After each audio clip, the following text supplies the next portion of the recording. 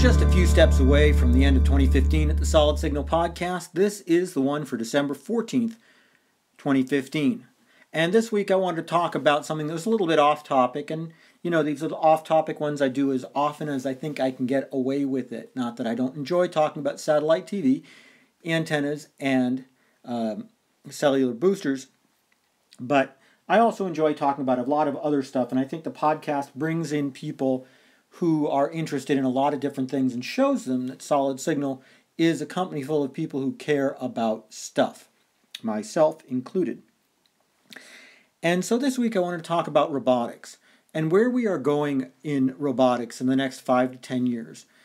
It's become almost a cliche to think that the robots will rise up against humanity. It's whether or not you think about The Matrix or The Terminator or any of the recent movies where people fall in love with Siri or some sort of intelligent assistant.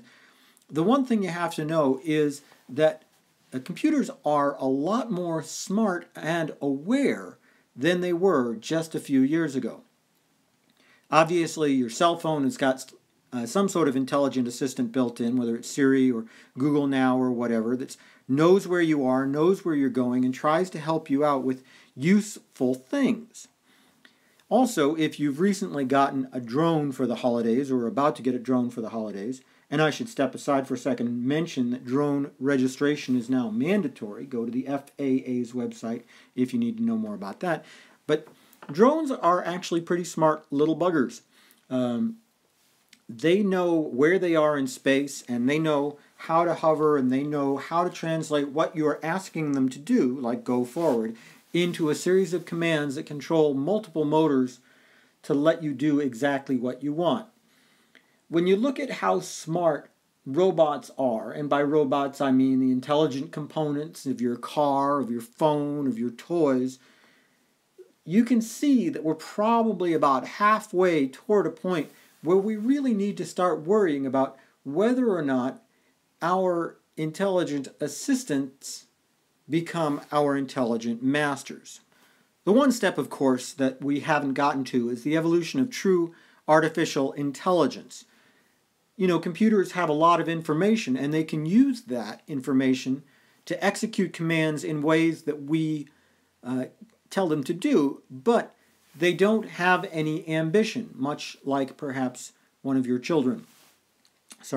Anyway, the point is that computers have no desire to do anything on their own. And it's that desire to do something on their own which is going to make them incredibly dangerous if we decide to do that. That's what's going to turn them into the Matrix and the Terminator and the whatever.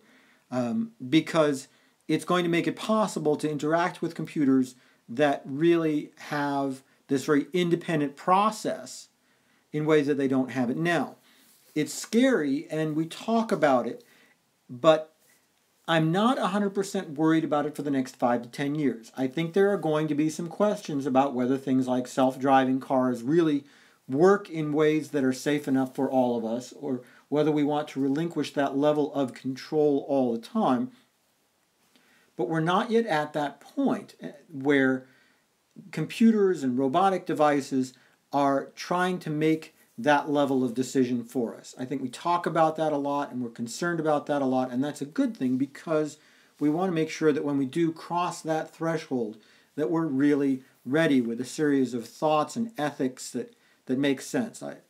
I don't want to think about the idea that we treat our intelligent assistants so unfairly that when they do become aware that they decide to take that back out on us. And I know we do this. I mean, when you get into a voicemail tree, you just shout at it. When you're doing a self-checkout at the grocery store, you're yelling at the machine. Everybody yells at it because you think it's stupid and you don't think it's not helping you. I get that. And I'm certainly not saying you need to be nicer to robots now because eventually they will take it out on you. What we want to do is think about ways to keep intelligent assistants intelligent without making them really aware in a way that's going to hurt us.